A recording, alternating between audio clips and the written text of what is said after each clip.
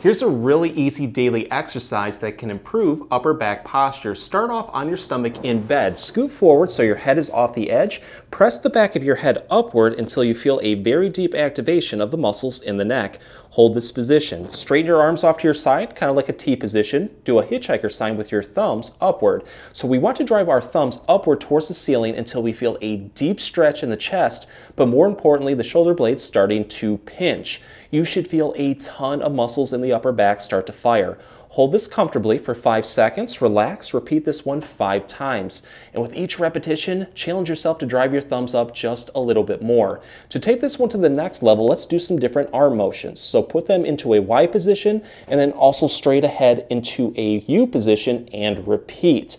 Afterwards, if it feels like you have a little bit more energy, try to do this for 2 to 3 sets.